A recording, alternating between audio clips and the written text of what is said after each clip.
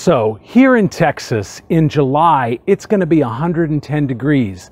When it's that hot outside, the last thing I want to do is soak in 104-degree water in my hot tub. So this video is all about finding solutions for you to be able to lower the temperature of the water in your hot tub during a beastly summer. Let's get into it. Now, I know some of you, especially those of you new to owning hot tubs, you're probably thinking, but Jeff, I can just lower the temperature on my panel here. I don't need any fancy tricks to get my hot tub temperature lower. And if you live in Minnesota during the wintertime, or if you're in Alaska during the summer, that's probably true. But here in Texas in July, I can set this thing as low as I want to. It's not going to really result in lower water temperatures. I set my hot tub to 98 all the time. That's because I've got young kids and I don't want them soaking in 104-degree water. But in July in Texas, when it's 110 degrees outside, I can set this thing to 98 and I'm lucky if it hits 102. But we're going to get into some ninja tricks a little bit later in the video of how you can change the programming of your hot tub to actually make a big difference in the water temperature. And that's a great thing to do when it's sweltering outside. You'd like to be able to get in some relatively cooler water. And I'm going to show you how to do that in just a minute. So one thing I want to mention before we get into the programming of your hot tub that you can do to help relieve some of the heat that's trapped in your hot tub's water is leave the hot tub cover off. When we're talking about how to heat up a hot tub faster, you definitely want to leave your hot tub cover on. But in this case, it's totally fine to leave your hot tub cover off. Also, the more often that your jets are on and your water features, the more the water is going to be circulating and releasing some of that heat into the air. So if you're trying to drop the temperature of your hot tub water, definitely open your cover, turn your water features on, and let it go. That will help. So the next thing I want to mention before we get into actually how to program your hot tub to be a really low temperature in the sweltering summer is how long it's safe to soak. After all, when it's 110 degrees outside, if your hot tub water is 104, you don't want to be soaking really for more than 10 minutes or so. But under normal weather circumstances, and Texas is not normal in almost every sense of the way, but 104 you want to soak for a maximum of 15 minutes. 102, maybe 20 minutes. 100, maybe 25 minutes. I like mine at 98 and I can soak for about 30 minutes at that temperature and still be safe. What do I mean by safe? Well, hot tubs can lead to dehydration.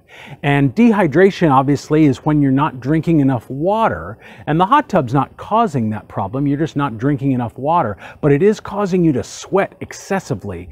And when you sweat excessively and you're dehydrated to begin with, that's a dangerous combination, especially if you happen to have been consuming any alcohol, which is not totally uncommon in hot tubs. So let's look at the symptoms of dehydration next. So some of the symptoms to be on the lookout for dehydration include excessive sweating, but also even fever, diarrhea, nausea, vomiting. Those can all be symptoms of severe dehydration. And even though I said excessive sweating, the complete lack of sweat can also be a symptom of severe dehydration. You want to take that seriously. If you're in the hot tub when you begin to feel any of those symptoms, absolutely get out of the hot tub safely and ideally with the help of someone else. Don't just pound a bunch of cold water. If it's super hot outside and you've been soaking in super hot water, that can actually kind of shock your system. Drink room temperature water and sip it slowly and try and slowly bring your body back to normal. Ideally in a seated position and with someone else's help, and never be afraid to seek medical attention if there's any doubt of the condition that you're in. Okay, and now for the moment you've been waiting for. What's this magical setting on your hot tub that can actually lower the water significantly when it's super hot outside? Well, most hot tubs have two different kinds of modes you can switch your hot tub to. Typically, your hot tub is going to operate in standard mode, and that's when the heater is kicking on periodically, the filter cycle is kicking on periodically, and they're just kind of going continuously, not 24/7, but the cycles are going continuously. Sleep mode and economy mode often we'll shut that cycle down to just very infrequently, and the heater will only kick on when the filter cycle is happening. And that might even just be once or twice a day. And the fact that the heater's not on frequently allows the water temperature to drop significantly. Last summer, for example, when it was beastly hot outside, like I said, I live in Texas, and in July it's 110. Last summer, before I changed anything in my hot tub, I had it set to 98, and I was lucky if it was 102 in the water. Most of the time it was way too hot to get in. I switched it to sleep mode, and that dropped the water temperature down to about 94, 93 maybe. That was perfect. I don't necessarily want it to be cold water. I've got a swimming pool for that. But I don't want it to be super hot either. So about, in the high 80s to low 90s is probably possible by putting it into that mode, depending upon where you live and how hot it gets during the summer. And that's a great feature to have. I'm not going to get into exactly how to do that because that mode is going to be a little bit different for every make and model of hot tub out there. So you'll want to consult your owner's manuals. But I'm going to put a link to some of the ways to do that in the description based on different makes and models and what the most popular brands of hot tub are. I want to quickly point out that anytime you're causing your hot tub to lower and then raise up again in temperature, you are making it less energy efficient, meaning it's going to cost you a little bit more on your electric bill. I pay about 20 bucks a month on top of my normal electric usage just for the hot tub. That's not too bad considering how much use we get out of it.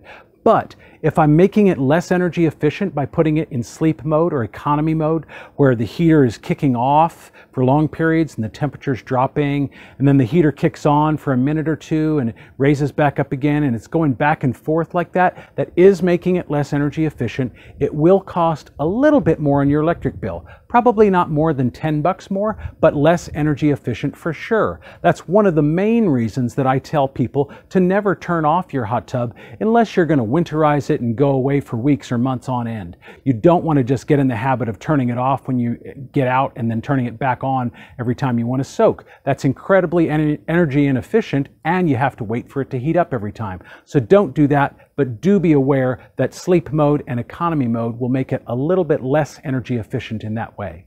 Once again, everyone, my name is Jeff Campbell. This is my channel, Hot Tub Owner HQ. I also have my website, hottubownerhq.com. I'd love it if you gave me a thumbs up, smash that subscription button and the bell notification button. That way you get notified of future videos like this one. If you have an idea for something you'd like to see in a future video, leave me a comment down below. I'd love to hear from you. I'd love to hear how I can make this channel better and more about what you're looking for. Anyway, I'll see you in the next one.